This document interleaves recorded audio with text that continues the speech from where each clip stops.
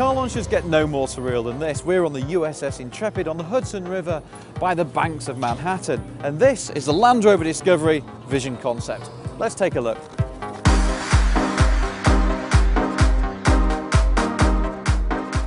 Land Rover's PR types are keen to emphasise that this is not just a replacement for the LR3, known as the Discovery in the rest of the world, but actually the birth of a whole new family of vehicles. The Discoveries will sit alongside the Range Rover in Land Rover's lineup and emphasise practicality and versatility. We expect the first production versions to debut at the Paris Auto Show this October and be a replacement for the LR2. And it should be in showrooms as early as next year. Now, the first thing to note about this new family of Discoveries is they look almost nothing like the old LR3. This front end has more than a hint of the Range Rover Sport, but it's the back that things get more controversial. The signature vertical taillights of the old Discovery have been replaced by these horizontal bars, and for me it deprives the car of a bit of its identity. But this is only a concept. Don't be too surprised if these details change by the time it reaches production. Inside, all these seats tilt, fold and move around individually, so in a few moments you can transform your Discovery from a 7-seater holdall to a 4-seater limo. There's also no end of gadgets, from a giant panoramic roof to wash-clean leather to virtual reality screens, and my favourite feature, a little video conferencing system here that allows you to talk to the people in the rear, although frankly, that's just lazy.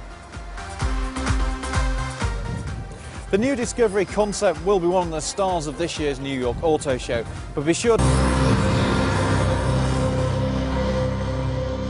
car launches get no more surreal than this. We're on the USS Intrepid on the Hudson River by the banks of Manhattan, and this is the Land Rover Discovery Vision concept. Let's take a look.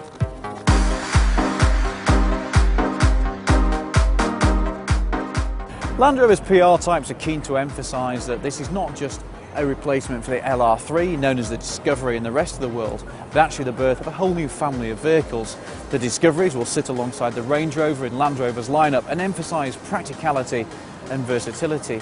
We expect the first production versions to debut at the Paris Auto Show this October and be a replacement for the LR2. And it should be in showrooms as early as next year. Now, the first thing to note about this new family of Discoveries is they look almost nothing like the old LR3. This front end has more than a hint of the Range Rover Sport, but it's the back that things get more controversial. The signature vertical taillights of the old Discovery have been replaced by these horizontal bars, and for me it deprives the car of a bit of its identity. But this is only a concept. Don't be too surprised if these details change by the time it reaches production.